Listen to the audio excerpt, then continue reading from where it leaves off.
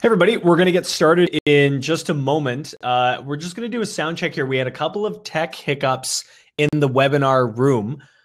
So if you just want to maybe, if you could message us, Marie, do you want to say something? Maybe they'll respond to your voice better. Oh, hello. That's way better. Full screen that. Oh yeah, there we go. There we go. Okay, awesome. So yeah, if you guys can hear us, please let us know and we'll get started in just 1 minute. We're going to let a couple more people file in here. Thanks.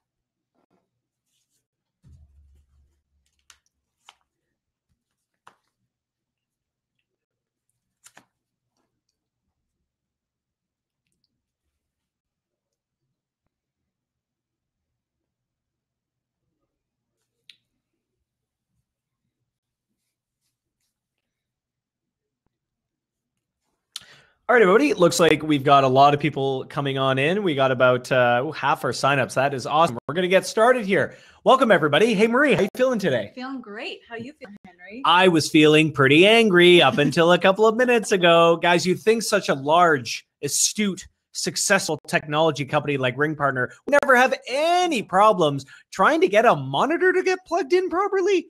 Anyway, all problems aside, we are now ready to go, and we're thrilled that we have so many of you joining us here. The topic today is the top publisher FAQs answered. You asked, we're answering. Marie and I are both work on the supply side with distribution partners and publishers like yourself, and we have, I would say we've heard it all, but we get new questions every day. Every day. Yeah. Every day. Yeah.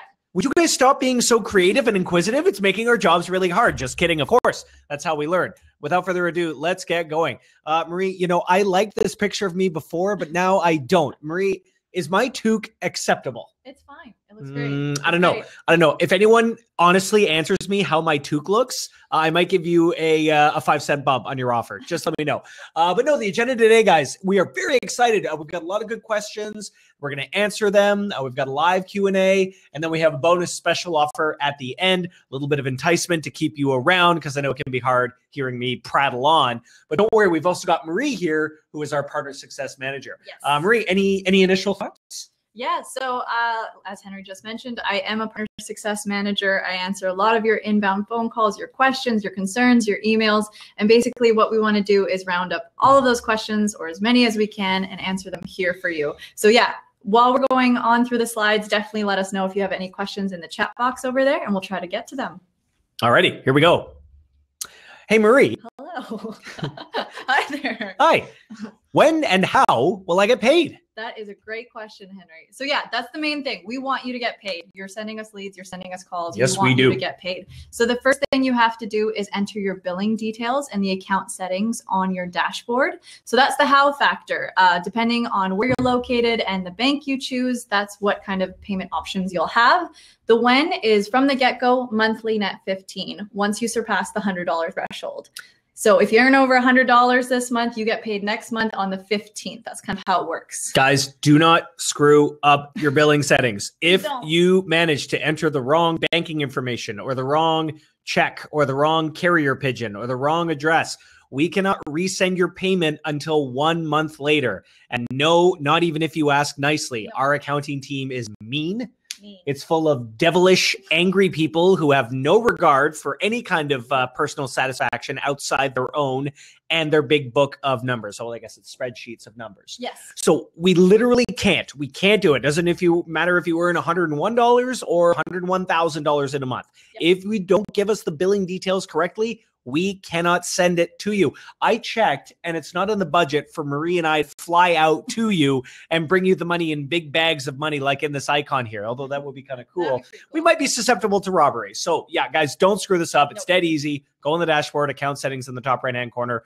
Tell us how you want us to tell us how you want money from us. Yep. Double check with your bank if you're concerned about anything. If you have any questions about anything, double check with your bank. Make sure those payment details are put in properly. And then, yeah, you'll get paid monthly net 15. And there's more. If you start earning a lot of money, let's say thousands a week, and you are killing it, we might be able to move you to more frequent payments, semi-monthly, which means you get your check every 2 weeks. And then the ultimate pinnacle of payment is the mystical, mysterious weekly payments, which means you'll get a check every week, reserved only for the top publishers, which could be any one of you. Dun, dun, dun. Dun, dun, dun. Perfect. Next. So, Henry. Yes? Why didn't this call count? That's a good question. And sometimes we don't even know the answer. Most of the time we do, but a lot of times it just is a combination of factors. So right off the bat, connect duration is probably the easiest answer. Every campaign is going to have one. Almost every campaign is going to have one. You got to remember the connect duration is once the caller has exited the IVR. So don't count IVR length in your connect duration. Make sure that that's long enough. Additionally, there's a couple other reasons. Repeat callers don't count every 30 days. And I had a good question from a publisher today who just started running an offer and they had a repeat call and they said, how is that possible? Well, it's a repeat call per campaign, not just per publisher. So unfortunately, what happened is that if it's the same offer, but somebody had seen, someone else's promo number and dial it up, Invoca counts that caller ID as a repeat caller. It doesn't matter if the second or third or fourth or fifth or 500th time they call in, they spend $1 million and spend 2 hours on the phone. We're not going to get paid. Therefore, we can't pass that payment on to you. Yep, exactly. Marie, any other reasons why a call wouldn't count? Yeah, definitely. So always double check the campaign summary just to make sure what the qualifications are for a call to become considered converted or paid. So is it within region? Is it within the correct hours? Did they press the necessary key press they have to? So always double check that in the campaign summary. And if you still are scratching your head wondering what's going on there, just email the partner success team the call record ID and we can look into it for you and see what's going on. Yeah, there's always going to be the sort of the elusive unicorn out there where like a call really legitimately should have counted, in which case, if that's the case, AdOps will fix it and we'll add that credit onto your next payment. So you got it. We're not, again, we don't make money unless you make money. We would like you to make money because then we make money. We make money. And then we're all happy. All right. Moving on to question numero 3. Yes. Hey, Marie. Why? Hey, yeah, hello. Hey, Marie. Hello, I'm with you. Yeah. Why are the campaign summaries so vague? This is a great question. And when we get it, I completely understand. Since we come into this office every single day, Monday to Friday, we can definitely get a little bit single-minded, narrow-viewed and be like, what do you mean the campaign summary is vague? So no, it's a great question. And yeah, the campaign summaries are so vague because the majority of our campaigns do not have one single buyer. They have multiple buyers. So if they have multiple buyers, unfortunately, there isn't just one landing page we can refer to, or there isn't kind of one set of criteria or qualifiers of what counts as a good quality call. So we like to keep it generic. We like to keep it vague so that way it can apply to all of our buyers. So whether your call goes to Joe's plumber or Brad's plumber, that caller can still get help and still get service. And look, guys and girls, everyone, we get it. The more vague the campaign description is, the harder it is for you. And to be honest, I totally agree. I wish that we got encyclopedias worth of information from buyers about which specific calls they want and which ones they don't, so that you can target accordingly. We don't have that information. We often won't, just because we have no idea where the calls are going to go sometimes on any given call. They just get routed based on relevancy and key press and zip coverage. And you typically won't hear that your quality sucks until we basically ask you to stop running the offer. The good news is that that really doesn't happen very often. Most of the hooks and the angles that publishers come up with yield good results. And we'll get into that a little bit later on about rate increases or, reducing the campaign duration, or the connect duration. But a lot of times, like, I look at it as an opportunity. If a campaign description is vague, then that means you have more and more angles to go after. As long as you're not mentioning any specific brand or company, that's a big no-no on a lot of offers. You have free reign to make almost any, promise you wish. Again, as long as you're not really promising anything outlandish that the buyer can't deliver on, but in which case we wouldn't approve you anyway. No. So a lot of freedom there in a way. Yeah, exactly. All right. Oh, I'm a little biased for this one. Do you mind if I take this one? Well, I sure don't mind at all. Can I take this one? Henry, lob it my way. All right, here we go. Lob softball coming in. Hey, Marie. Hello. Can you expedite the campaign approval process? Now, did I ask that correctly? Should I emphasize a different word? Let's try it again, guys. Hey, Marie. Hello.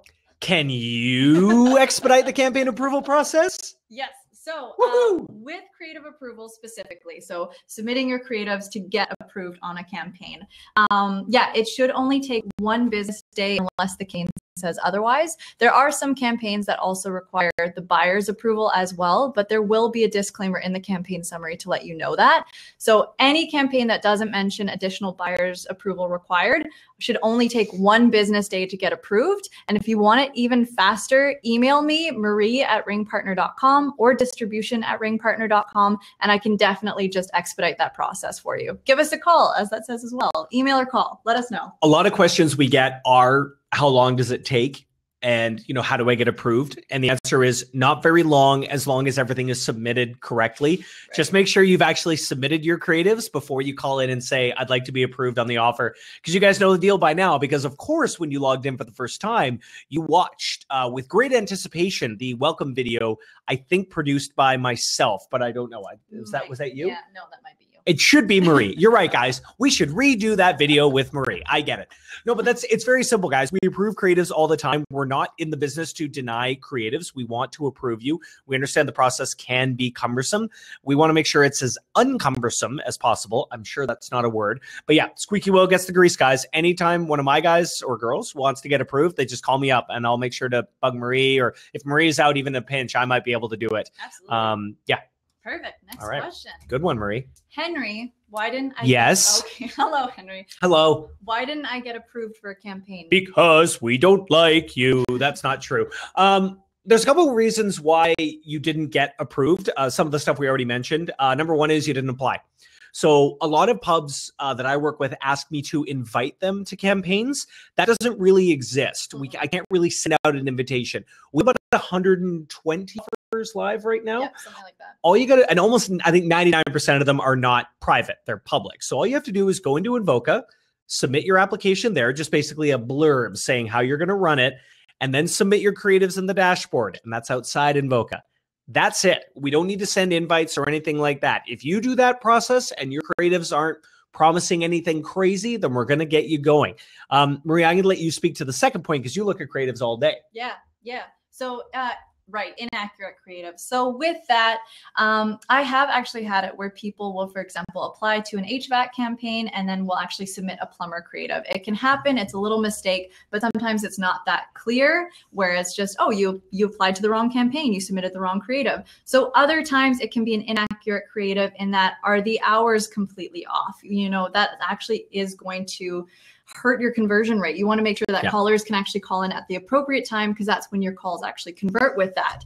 Otherwise, inaccurate gets a little bit more into, for example, are you making promises that the buyer can't deliver? In which case we can't have that. We want to make sure, again, that any caller that calls through, they can be serviced. So if they have these expectations that we can't actually deliver on, like call now and a plumber will be there in 5 minutes, or call now and get the 20% off deal, then unfortunately that won't get approved. But again, as Henry said, we're not in the business of denying. We want to reach out to you first, let you know, hey, can you please change this? And then we're good to go. Get your phone numbers and then we're good to go. Empathy mode. I know how difficult this industry is, guys. I've been in it for nearly 10 years and I've spent about half that speaking with publishers like yourself. And I can't even imagine the amount of work you've all put in, even just starting out.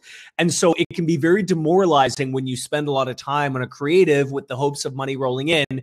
And then, stupid fatty pants Henry is saying, sorry that we can't have that, creative. If we ask for any kind of change, it's only to make sure that you're going to be successful on the offer. Yeah. What we don't want is having to suspend you on the offer because of an unapproved creative. And honestly, most of the time, anytime someone submits a creative that's quote unquote inaccurate or won't get approved, honestly, all it usually takes is like deleting one word. Yeah. Like, we're not going to get, up on you about your color scheme or your image selection. I will recommend though, two people looking at another person with a clipboard laughing, that works for almost any industry. We're not going to get up to you about that. We're not going to get up in your grill. We're not going to say like, nah, I would move the text over here. Honestly, as long as it doesn't promise anything crazy, we're going to approve it. Yeah. That's basically it. So don't be discouraged. With our help, we're going to get you approved. We approve, something like, I don't know, probably 50 creatives a day easily. Yeah. And we only reject usually, a couple. And again, it's usually just because we might be like, we need you to remove this word or something like that. That's it. And then, high sensitivity campaigns. So that's another big one. So you may have seen some of our tort offers or some of our drug rehab offers. Anything that's higher sensitivity, we just want to make sure that you've driven traffic with us before you apply, or that you have experience in those categories. So call us if you're like, hey, this is my first campaign I'm applying to with you guys, but I want to get approved. Here's my experience with drug rehab, for example, or running tort. And then, we're happy to consider it. Very cool. Cool. Oh, Henry, I'm going to lob this your way. Henry. Incoming home run. Yes, Marie. What does good quality mean? Oh, man. What does it mean? Okay. There's no real correct answer to this, but essentially what we're talking about here that relates to you is, in the end, is the buyer happy versus is the buyer not happy? Good quality means that you are sending through calls from customers that align with the buyer's request, right? So I know you guys might look at your stats and you might think, hey, I'm doing great. And it might be the complete opposite, right? Your stats might look good. The conversion rate looks good. But if you're sending over people that, immediately hang up, after the connect duration, or don't end up spending any money on the business or what have you, that's going to be considered bad quality. It is not a knock on you personally. No. Every single publisher, good and bad, have sent a mix of good and bad calls. In fact, I usually expect publishers starting out either, with RingPartner or on an individual campaign. Initially, there are probably going to be bad calls because it's a feeling out process. This is not easy. It takes time, data, resources to figure out what works best. So typically what that means, guys, is good quality means the buyers are happy, we're happy, and you're happy. That's great. All across the board, that's what we're trying to get. Bad calls usually indicates that, the callers might be being misled or confused by one of the creatives. Could mean our IVR needs work. Could be that the buyer wasn't clear enough on what kind of calls they want. There's about 6 or 7 different answers as to why a call is good and why a call is bad, or what calls count as good and what call counts as bad. Yeah, absolutely. Boop. Hey, Marie, the connect duration is too long. Can it be changed? No. Yes, it can. Yes, it can. So when you go to a campaign summary, you'll see all the qualifications, as I mentioned before, of what counts as a paid call. And so for some of our campaigns, it's a 30-second duration. Some are raw, some are 60, 90, 120. They all kind of vary, but they're definitely up for negotiation. So if, for example, we increase the duration, the rate goes up. If we decrease the duration, the rate goes down, as that nifty little chart shows us right here. Well, I certainly didn't make those wonderful looking arrows, but I wish I had. Indeed. But no, always up for negotiation. If you're ever interested in, I could really do this campaign so much better if, the duration was lowered, then we're happy to negotiate or talk to you about that and see kind of what kind of volume you're expecting. But Henry, I think you've been asked this question more often. Yeah. So especially by our organic pubs, because I know AdWords and paid search guys, rate is, it's, you got to cover your costs. I get that. Yeah. But for those that are more interested, maybe they have organic traffic that doesn't cost very much. Try out a raw call test. Just give us a shout and say, what rate can you do? We've had very, very good results. Again, the payouts might be like, at first laughable. You're like, there's no way I can make that work. But when you start seeing conversion rates, 60, 70, 80, 85%, because the call duration is only 5 seconds, you might be changing your tune.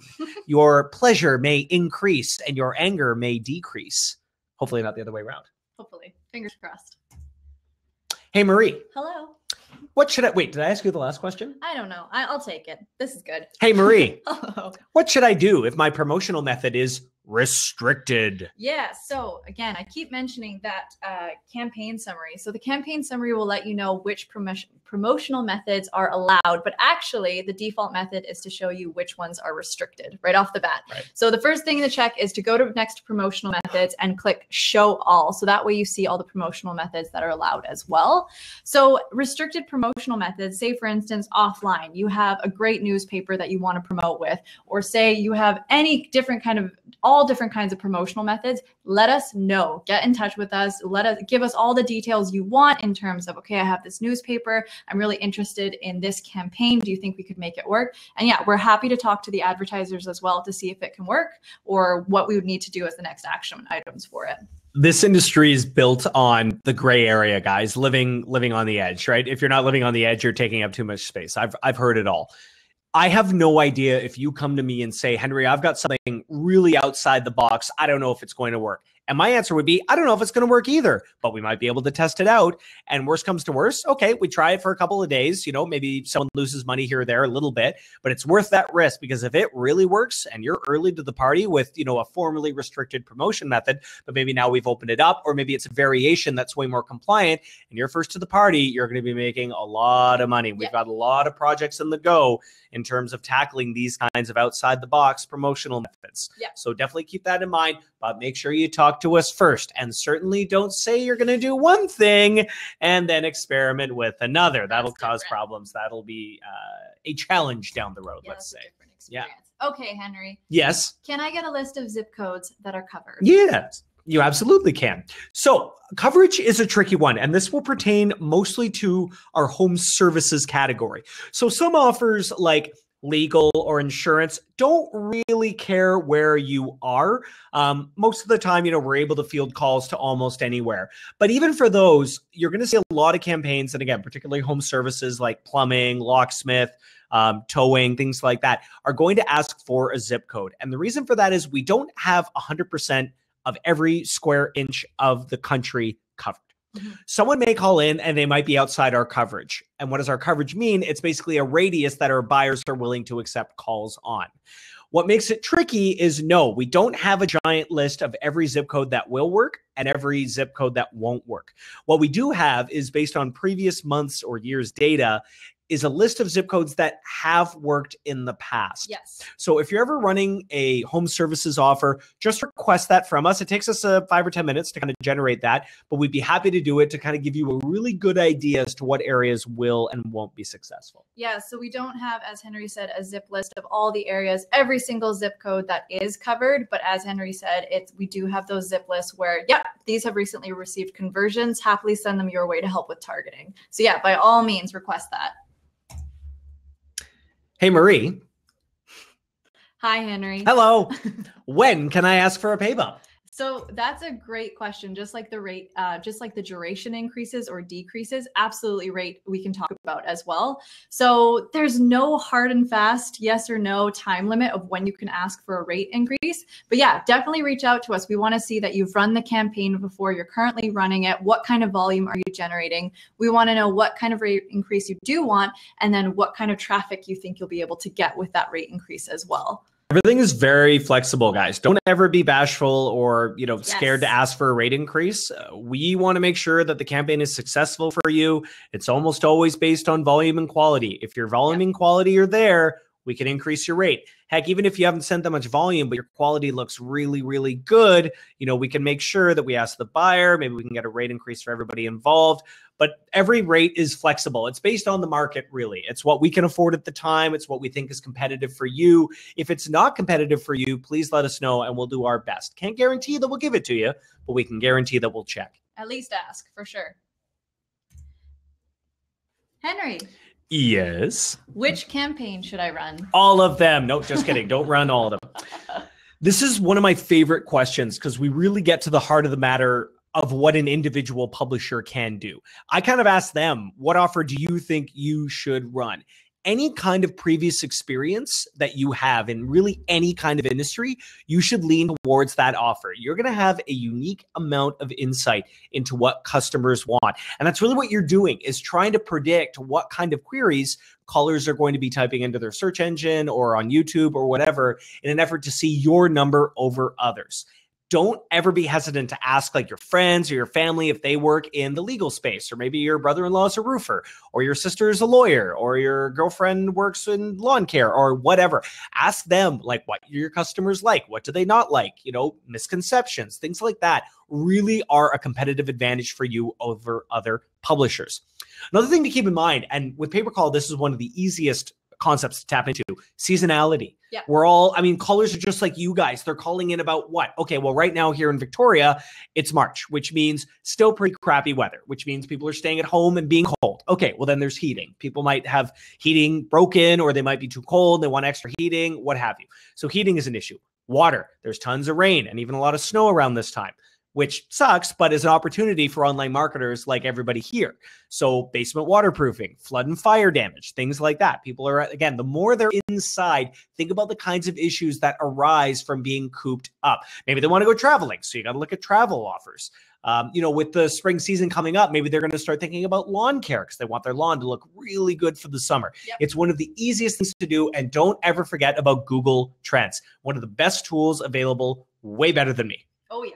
Marie, do you have any ideas as to what campaigns they should run? That's absolutely right. And especially with seasonality, it doesn't even necessarily have to be what's going on right now. You can definitely think ahead in terms of like, okay, Mother's Day is around the corner, so flower delivery. So you can think of right now, think of yourself as a consumer, and then definitely think forward too, especially if you have to build out these websites or if you have to start preparing for these campaigns and submitting creatives. Give yourself some time to do that as well, so you can get up and running when it's happening, when calls are coming in. Oh, well, now it's the Q&A part. So as we mentioned earlier, if you have any questions at all that we haven't covered, anything that you're wondering about, please enter it now. We'll definitely give you a couple minutes for that. But I wanted to mention a lot of our publishers say like, what's different about pay-per-call? Like, what offer do I run on pay-per-call? Fundamentally, guys, it's and girls, it's everyone. It's not that different from CPA or CPS. And almost everybody that has been accepted to RingPartner has some kind of experience in that. Mm-hmm. So don't, it's not necessarily rocket science here, guys. The fundamentals are very similar. Just instead of an email field or a zip field or a credit card, you're just trying to get people to call in. And I know every single person here has called into a business with a good experience and a bad experience, and use those experiences to mold your marketing.